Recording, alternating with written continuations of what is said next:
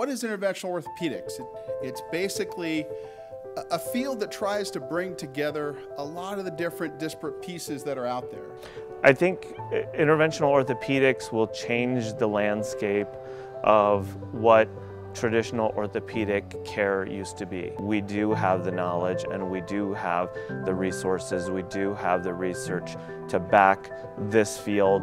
So for more physicians to be involved in this, for other specialties to be involved in this, it's only going to make this field even stronger. My name is Mike Amorosa. My practice is in Oakhurst, New Jersey. In my office I do interventional pain management as well as regenerative medicine. I've been running for the past 7 months and I hadn't run for probably about a year and a half.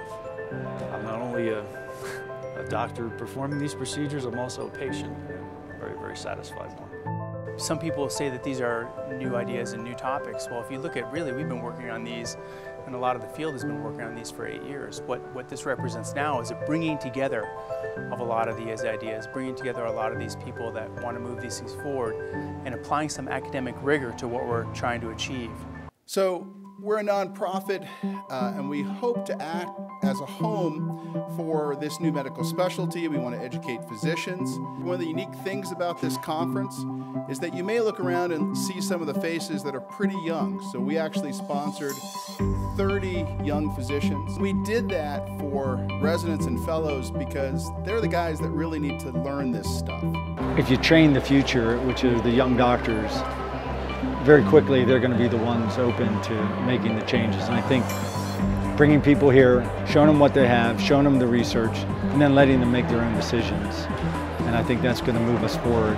I'm very interested in musculoskeletal injuries, orthopedic type injuries, and how to treat those injuries in a non-surgical manner.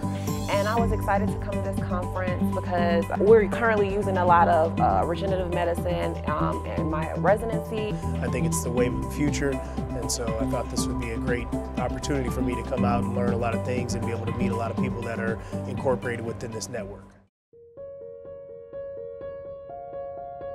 We're here for the Interventional Orthopedics Foundation Conference, and we'll be going through bone marrow aspiration techniques with both ultrasound and fluoroscopic guidance. So I've been doing these bone marrow aspirations since 2005. I'm going to go in, get some scrubs on. You can learn fluoro, you can learn ultrasound, you can learn both. I mean, it's so funny.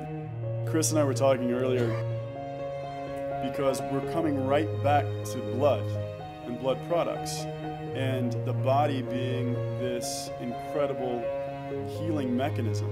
And it's like we've come full circle. But now we just have to figure out what to do with it and how to do it. So thank you very much. Please get involved and become a member of the Interventional Orthopedics Foundation today.